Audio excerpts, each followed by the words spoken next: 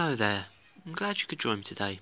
Today I'll be going through OCR specification reference 2.1.2d, which is the structure of alpha and beta glucose and the structure of ribose. So, alpha glucose will have 6 carbons in a ring structure with an oxygen in this position here. First carbon will have the alcohol group at the bottom, so the OH is at the bottom. So we'll see. So will the second carbon. Third carbon will have the OH at the top. The fourth carbon will have it at the bottom.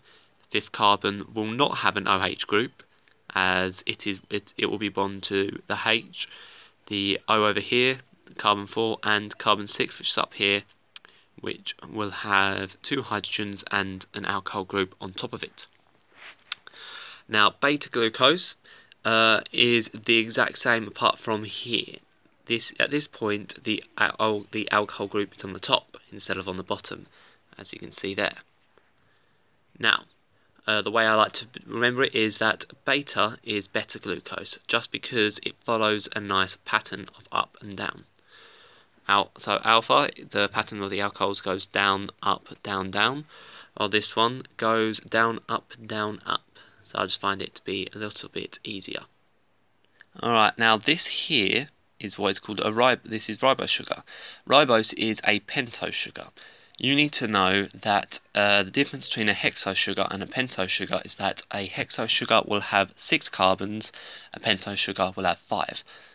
Now it is once again arranged in a ring-like structure. So you've got 1 carbon here with the OH on top, then you've got a second carbon, a third carbon, both the OH at the bottom, a 4th carbon here, and then you've got your 5th carbon off to the side with its 2 hydrogens and an alcohol group.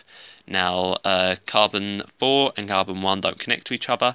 They connect to an oxygen, which is the intermediate. And that is everything you should know about the structure of hexose and pentose sugars.